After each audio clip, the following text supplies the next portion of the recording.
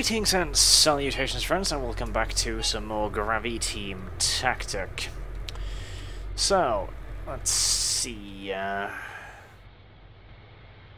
Nothing spotted right off the bat. That might be occupied, that might be empty.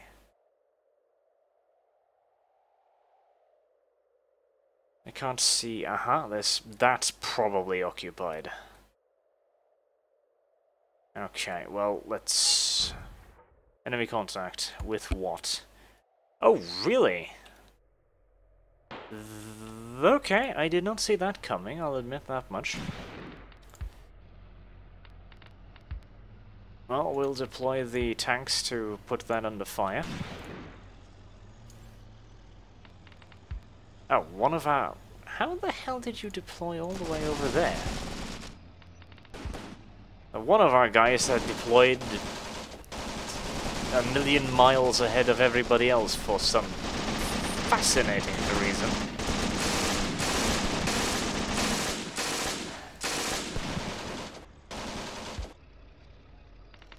Okay.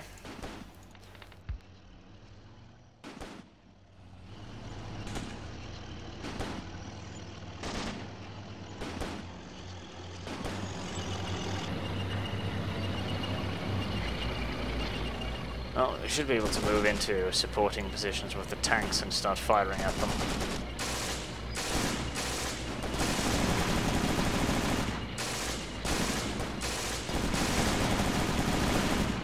Oddly enough, we're not firing already, which I'm not entirely sure why. I mean, pretty sure you can see the enemy. Can you really not? Commander is killed and the vehicle is abandoned. Okie bloody dokie, what the hell just did that?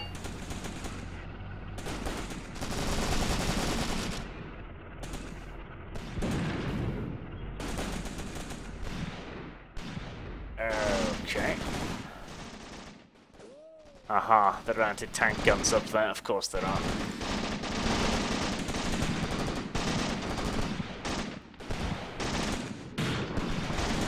Well, let's try and back up from that, shall we?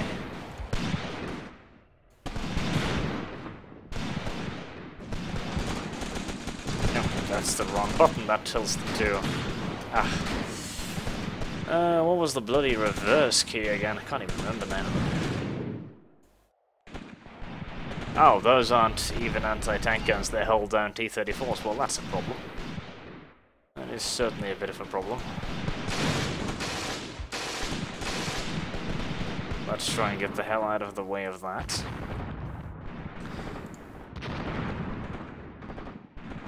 The airplanes will have a bit of a field day with that, no doubt.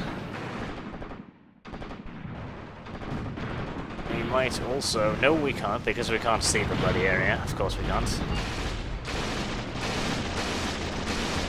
Tanks have decided they no longer want to stay how a hold down.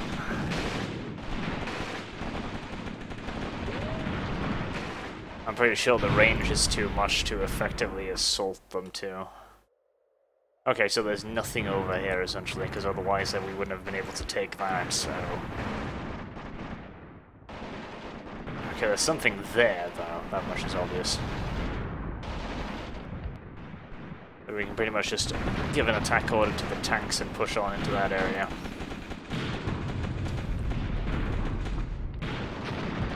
And we will attack over here as well.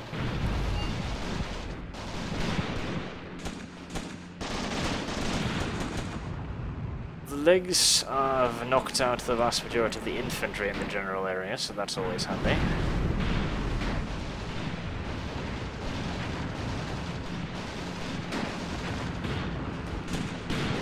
For reasons of which I am not entirely sure, the infantry is actually assaulting, but very haphazardly, so let's just give them orders to get in there and help out a bit. So at the very least they'll be able to do it in a little bit more of an organized fashion.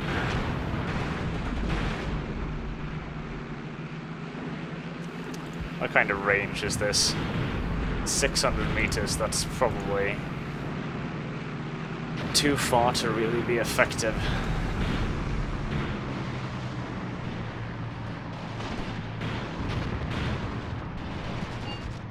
I'll have to start moving closer, I'm afraid.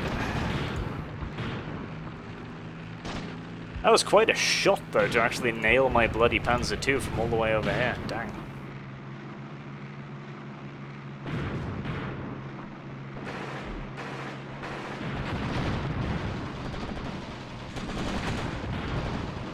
Oh, that's... Give that some... Oh, that's been knocked out, so we don't need to priority target that, nor do we need to priority target that.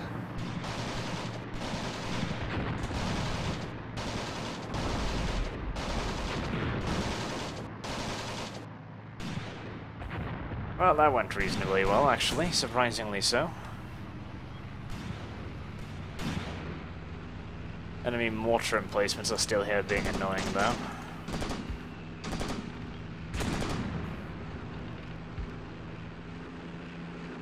Okay, well, with that dealt with, we can really just send them towards Amber.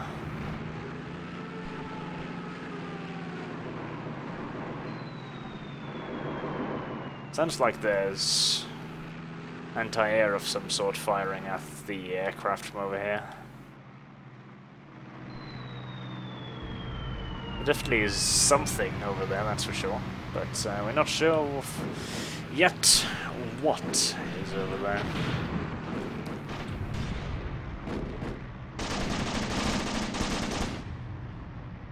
The AI really does love forests a bit too much, really.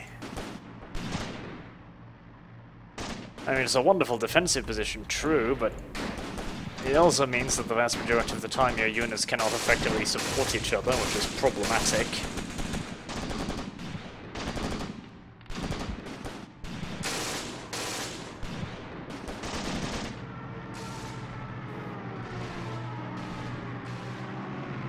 Well, the Junkers have certainly found something to pick on over here.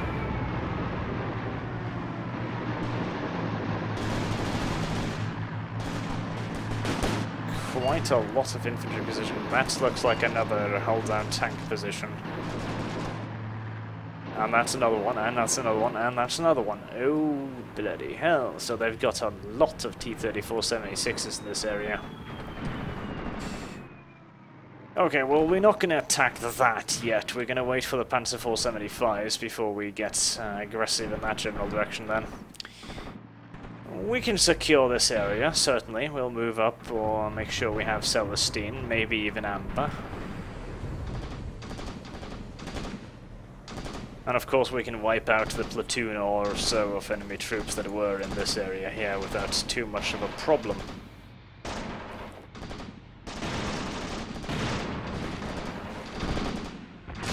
Let's just cancel their attack. There's no real point in wasting good HE shells on this.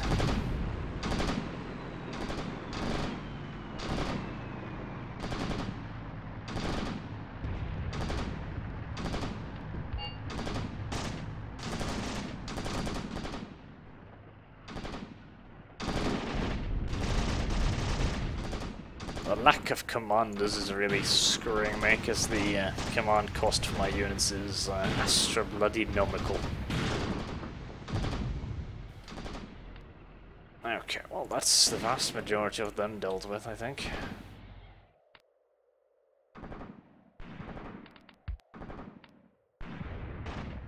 Okay, well we might as well cancel the links too. Jesus Christ, that's going to take my entire command bar just to order them to stop firing. Jesus.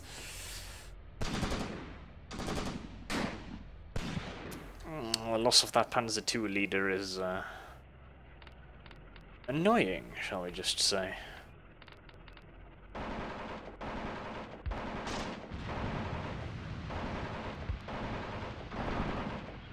didn't think that was the leader tank though, but apparently it was. Odd.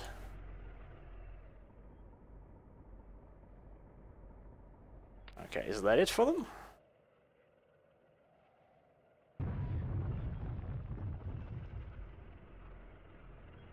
Looks like it might be, actually. Well, let's...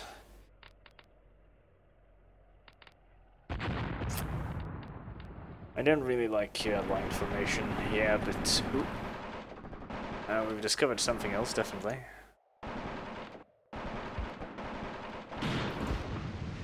I'll spread ourselves over that area and cone it for enemies. Ah, more infantry, no doubt. Oh yeah, that Maxim's not going to work too well, I'm afraid. It's going to have a wee bit of a problem stopping this. Let's not get too close though.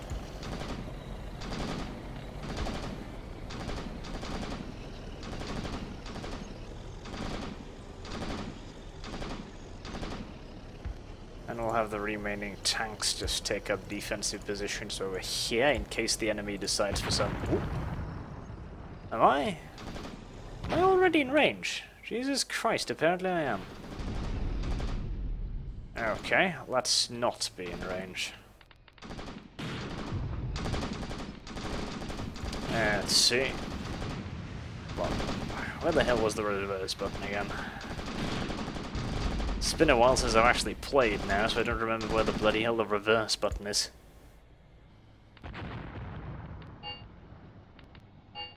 Yeah, well. Defensive move backwards. Are you getting shot at too? No, I don't think so.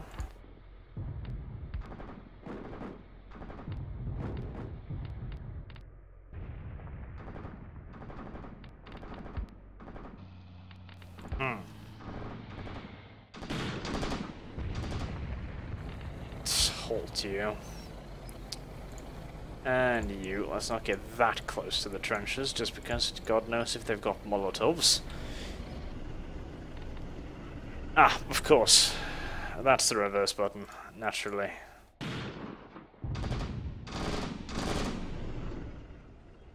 Well, that's this position pretty much annihilated, really.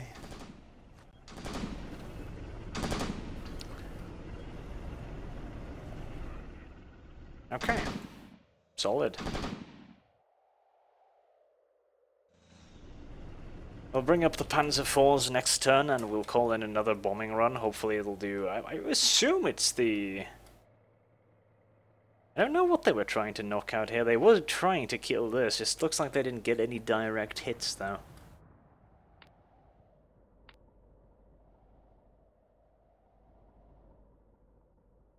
You can give priority orders to the aircrafts, but I didn't this time, and sometimes they're a little bit wonky about actually, you know, carrying out their priority orders, because, of course, the priority order is not, as I believe I've explained anyways, as I said earlier, it's not a,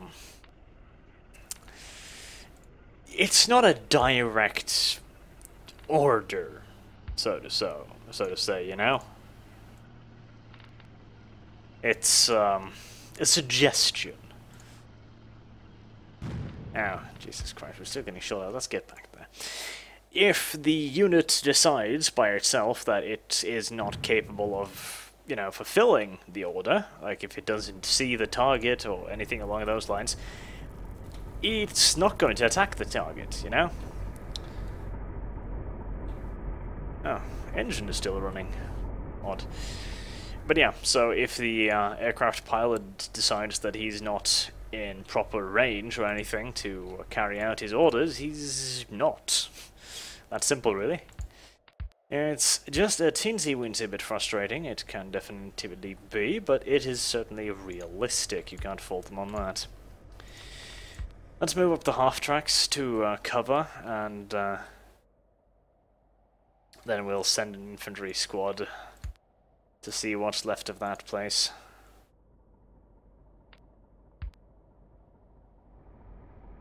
And we'll use the rest of the infantry to see if there's anything left alive in this area. Am I getting shot at? I think I might be. I'm not sure if whether or not that's shelling or... Not sure. Best play it safe and pull back, I suppose.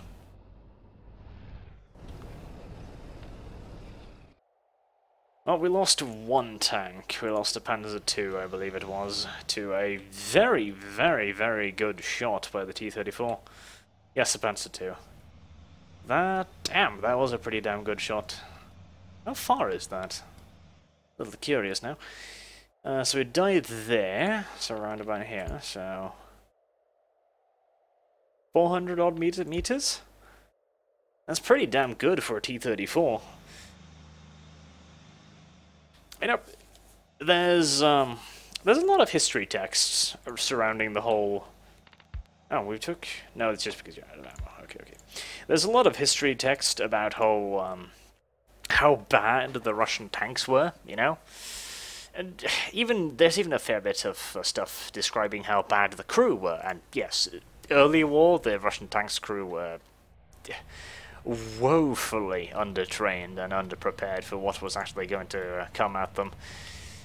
They did not have anywhere near enough of an understanding of actual tank tactics to be a real challenge to the Germans. But the supposed inferiority of Russian tanks is not really true. Not in the strictest sense of the word. Ooh, enemy contact. Okay. Is that just... Are they? Oh, yes they are. They're having a go at a bit of a counterattack, aren't they? Oh, yes they are. Oh, yes they are. Well, I'm not gonna attack towards that, because I know its friends is up in that general direction, so instead we're just going to set it as a target. And we're gonna wait. T-34s were very fast tanks too, surprisingly so, considering they're not fantastic engines. Oh, you boys are out in the open. I don't know why. That seems like a terrible idea all in all, but... Oh well, you are the masters of your own destiny, I suppose. The masters of your own bloody burial ground, more like. Details. Okay. Now we are going to have to close with it.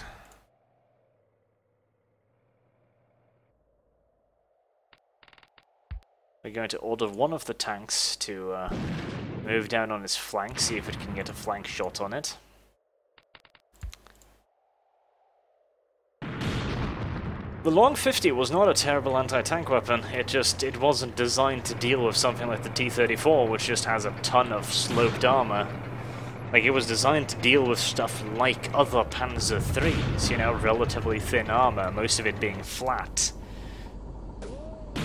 The T-34-76 was a real nasty surprise to the Germans. What the bloody hell are you doing? No, no, no, no, no, no, no, no, no, no, no, no, no, no, no! What the hell are you doing? That's a tank, you donkey! Don't charge that in a half-track! Heavens! Well, how about you? You kind of stopped the whole flanking maneuver. I'd like it if you'd continue in that. Thank you very much. Ugh, yeah, now it's shooting at the half-tracks because the half-tracks were stupid enough to actually get close to the damn thing. Looks like we managed to get some kind of a hit on it though, because it's fuel, yeah, it's burning. That's it, gone. Flank penetration.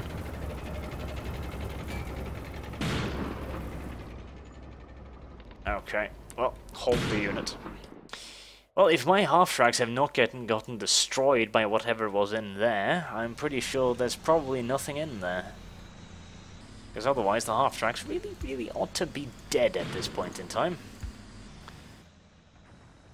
What are my anti-tank guns shooting at?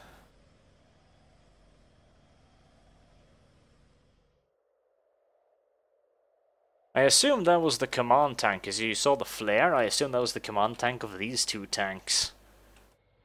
So it lost contact and then it tried a bit of an assault.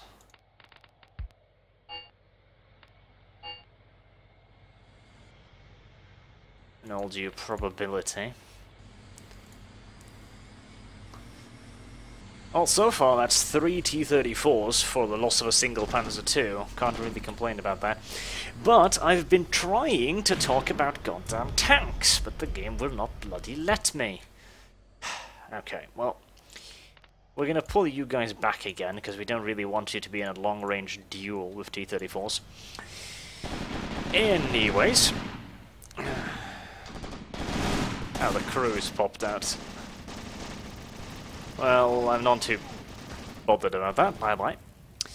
Yeah, the T-34-76 and the KV-1, even more so, was a really, really nasty surprise for the Germans, because, well, due to the amount of propaganda about the Russians that had been spewed at them for absolutely years, like, the Nazis considered the Bolsheviks to be the devil himself, and essentially subhuman, so, you know, there's no way these subhuman monkeys could actually produce tanks that were better than, you know, German engineering and all of that.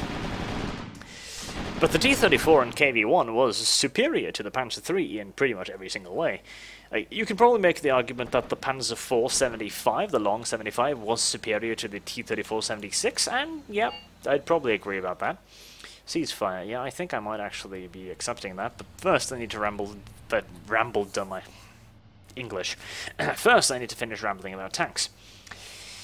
The real drawback of the T-34-76 and the KV-1 was not their armor, it wasn't their gun, it wasn't even really the crew's training or, you know, motivation, their morale. What really screwed the Russian tanks was the absolutely abhorrently bad optics. The Russian tanks had unbelievably terrible optics, and they were designed in the most ham-fistedly retarded way possible. The larger late-war tanks, like the Joseph Stalin, for example, the so-called IS, because of course here in the West we decided to not do that properly, as I believe in Russian, Joseph is not still spelled with a J, but an I, so it would be Joseph Stalin. But I'm not even entirely sure about that, so I should probably shut my mouth. Anyways, the heavier tanks had a massive gun, 122mm cannon, fantastic cannon, could knock out pretty much any German tank at practically any range. But here's the problem, okay? First of all, the optics were woefully unreliable, so you were never entirely sure if you were actually going to hit your target, even if you got the range right. You couldn't be sure of actually hitting. And in a tank duel, getting the first effective shot is vital, because more often than not, the second shot will put you down.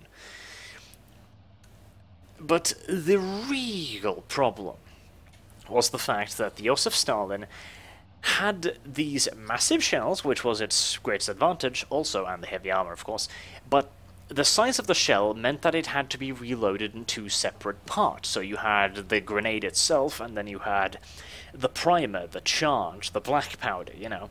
It wasn't black powder, but, you know, just to explain. And that in itself isn't that big of a problem. Okay, it adds to the reload time, definitely, like it took an age to reload that bloody gun, but that's not the problem. The problem is, to do this, they had to lower the barrel into neutral position. This means that every time you fired the gun, you had to aim the gun away from the target, resetting your optics system, and then reload it. And then you had to reacquire the target again. So aiming at the target was pure bloody guesswork, and you couldn't even just improve upon a shot. You literally had to remember, okay, how many degrees did I aim at last time? So that was a huge problem. Another huge problem was the Soviet tank doctrine. Soviet tank crews were forbidden, just completely forbidden. There are even rumors about tank commanders getting shot for not obeying this particular instruction. They were to travel with their tanks hull down, well, not hull down, sorry, buttoned up, I mean. Oh, that's a comical sight. Anyways, They had to travel with the tanks buttoned up. What this means is that the tank crew had to travel inside the tank, so you actually don't have a... because now everyone is in, you know, looking position, so they're actually poking their heads out, but basically, it means that the tank would be completely shut. Everyone would be inside the tank, the commander would not be sitting out in the cupola, like you can see this guy here doing. They wouldn't have any of the windows up, they wouldn't have the driver's hatch up, because you see this hatch up here. That was open for the driver to stick his head out and actually see where he was going. So on the Soviet tanks, as soon as they were expected to enter battle, they buttoned up, which cut visibility to next to nothing. Like, you can just look at the size of this slit right here, yeah? You can't see much from this. If you ever played a tank simulator game, or hell, even if you've just been inside an old tank, there is very, very, very, very, very, very little you can actually see out from the inside of a tank. Which meant that once they entered battle, the Soviet tank crews were practically blind. The German tank crews had no such restrictions. Of course, the reason why you buttoned up was the obvious fact that, you know, if the infantry commander or the crew is just having their heads popping up off the top of the tank, then of course you might get shot, you know, machine gun rounds are flying everywhere, snipers potentially, shrapnel from grenades, all these things could potentially kill the commander, kill the crew, which is of course a very, very bad thing. But German tank crews, and most often the commander, would use the front of their tank's cupola, so for example here case, you'd have these little slabs here. On some models, these slabs were in front, so you could use them as a bit of a shield against incoming fire, allowing the commander to view the outside world. Additionally, the commander cupola on the German tank, you see this bulge here, bulge on the top here. This gave the commander practically 360 degrees view by these little windows you can see. The Russian tanks did not have these either. Let's see if we can... this one was relatively intact, wasn't it? Yeah. So you see, here you have the shield for the commander to hide behind, but, you know, they didn't use them. But you don't have the cupola view, so essentially, the commander inside this tank was practically blind. He had these periscope, he had this periscope here, which didn't give him much of a view, and he had these windows on the side, but in essence, he didn't see much. Enemy contact, really? Oh, holy dangarangus shitus maximus. Okie bloody dokie, it appears that the enemy has decided that they do not want that ceasefire thing anyway, and they are coming for my arse. I guess they got pissed about me calling their optics shit and they decided to come and prove me wrong. Okay, they actually going to launch an attack across here because I'm actually fine with that. They're going to launch their attack straight into the teeth of the vast majority of my anti-tank guns. I need to move these further back though, that has to happen. I need to move these like all the way back here so I can use them as a counter-attack force rather than the main force, because most of these have, of course, the short-barreled 50, which is not particularly effective. But yeah, I'm fine with that. If I can... oh, yeah, it's a little bit risky, because those are T-34s, and T-34s are very, very good tanks. Especially this tank is going to have a problem, because it doesn't have its tracks up, so it can't back away. Let's tell it to halt firing, so maybe they won't spot it. But yeah, to quickly summarize, my point is that in a tank fight, actually seeing the enemy is very, very, very important, and so depriving yourself of... this is actually wonderful, because here you can see, now the tank is moving and spotting. You've got the commander, he's got his shield up, you've got the driver's hatch open so the driver can see where he's going, and now you've got a fairly good view of the battlefield. But as soon as those hatches are closed, you've only got those tiny, tiny, tiny slits out of which you can actually see. which makes the tank a hell of a lot less effective, simply because the crew don't know what the hell they're actually shooting at, because they can't see what they're shooting at.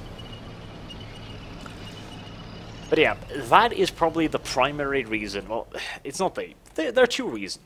There are two reasons why German tanks performed a hell of a lot better than Russian tanks during the vast majority of the war. Vast majority. The first half of the Russian war, definitely. Our second half is arguable. You could make arguments either way there. But yeah, the reason is, of course, that, first of all, German crews had a hell of a lot more training. And, yeah, just a lot more training, really. They were far more experienced since they'd been fighting in Poland and France, of course. They had a better grip of tank tactics, etc. Holy shit, really? Wow! First of all, how the fuck did you see that? Second of all, Jesus Christ, that was one. Wow, how far was that? Holy shit, that's 1.5 kilometers. No bloody way you make that shot. Jesus. Okay.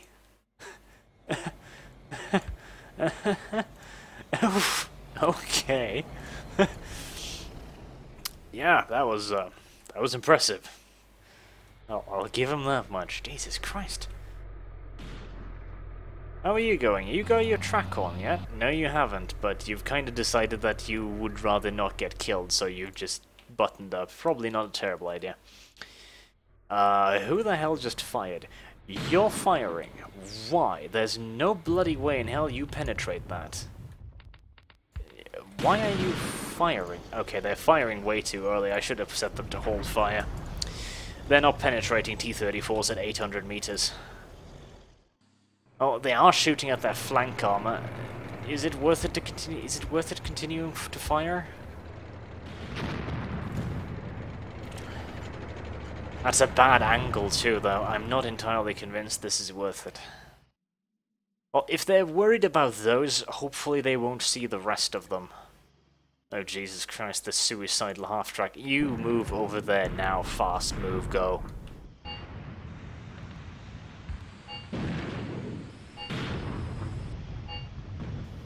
Yeah, we would rather get within about 500 meters before we start really firing. Oh, and they can't... Oh, they don't even have line of fire because apparently this is a mountain. That's a problem. Okay. We'll turn on them being able to fire. And we'll literally just give them an attack order to see if we can move into some kind of range. And we've lost another tank who decided to stay back there for reasons unbeknownst to me. And we've got another tank that has his ass armor pointed towards the enemy. That is also a very, very bad idea. So we'll have to move forward here. They just decided to not actually pull back. Ah, and of course it's one of the long barrels. Damn it! Damn it, damn it, damn it, damn it, damn it, damn it, damn it.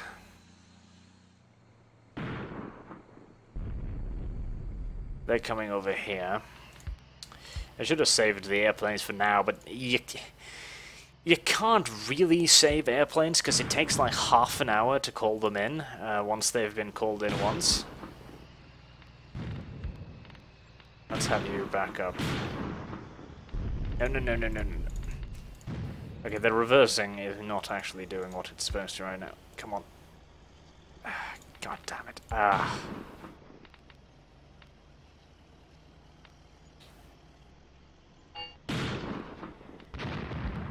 So now you should be reversing, yes? No, you're not. Damn it. Okay, well it's better for you to just fight then, rather than showing your ass armor. Okay. This anti-tank gun has moved into a good position. They should be able to get flank shots.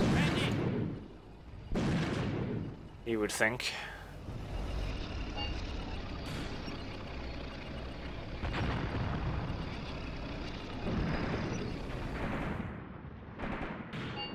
That tank is probably not going to live through this, honestly. We'll have to attack out and see if we can get those enemy tanks. Do you have line of sight on that? You do not, of course you don't. That would be silly. That would be very silly.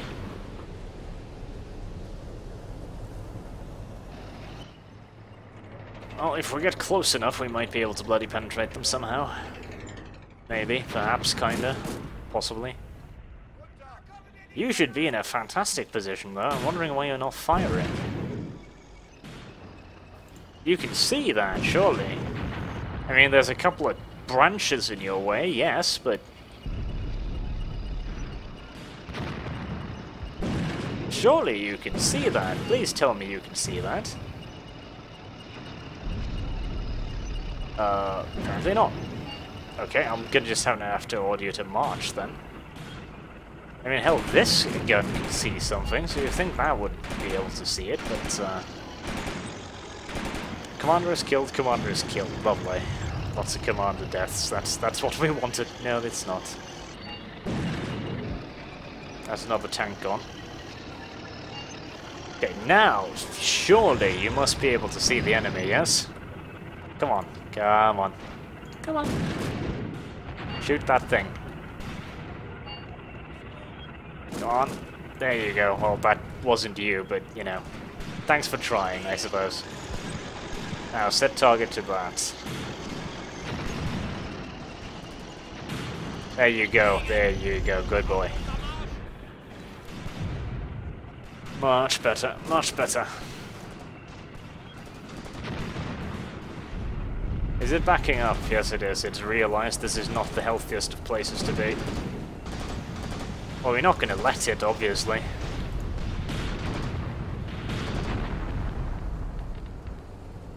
We're going to follow the bastard, because that's what you do to bastards. You follow them. And then you teach them a lesson in humility. That is what you do. How about this one? Oh, yeah. It doesn't know which way to face. It's got anti-tank gun to its front. It's got tanks to its sides. I think it's panicking. Yeah, it is. It's probably going to try and back on up out there.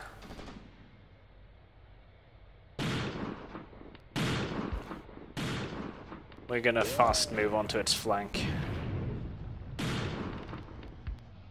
At this range, even the short 50 mils would probably suffice. Not sure what you're doing. You're in a very bad position. We've lost another tank. Okay, not ideal. Not entirely sure what you're doing. I guess it's just panicking because it's got lots of crew. Like, just get out of there.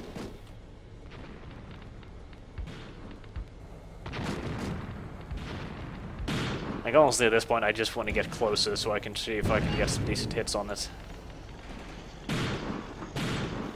This isn't in view range, isn't it? No, it isn't. Another commander is killed. Jesus. No? This unit is full health. Oh, his. Oh, of course. And it killed the commander. None of the other crew, just the commander. Very pinpoint accurate, the 76 was. There we go. That's it, knocked out. Now, you back fuck off now, please, yes. Oh, goddammit, we've got another tank heavily damaged, immobilized. That's immobilized too, so at least it's not going to be escaping, but... the question is not so much if it's going to be able to escape as is... am I going to be able to kill the bastard thing?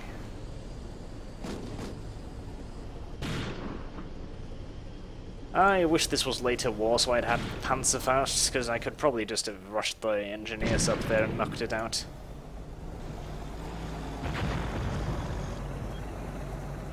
Well, you're a Panzer II, you're not actually going to be doing dick to that, so let's just fast move you away from that, I think.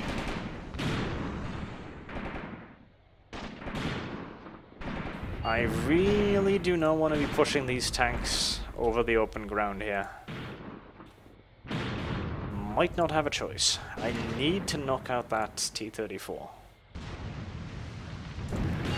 Yeah, I'm gonna have to. I am going to have to.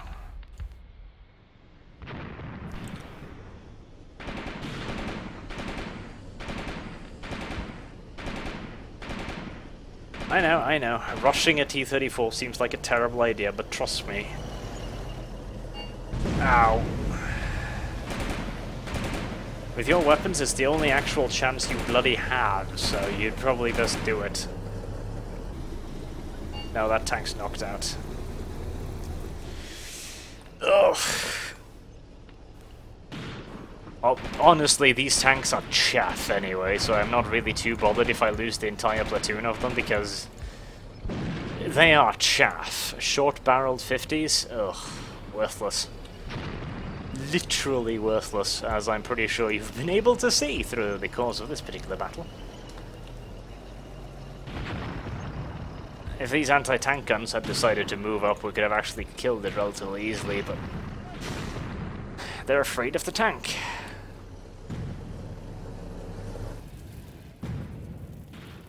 Okay, it looks like, yeah, we finally got it. It's on fire and it's gone. Now, we will be pulling you the hell back. And we will be accepting that ceasefire.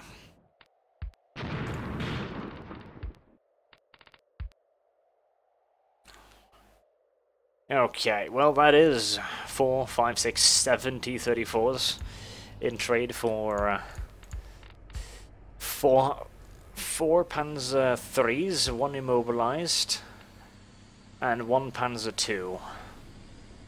Yeah, I'd consider that a pretty good trade, everything considered. In historical settings, it's not a very good trade, but, well, in historical settings of 1942, case blue, it's actually not that bad.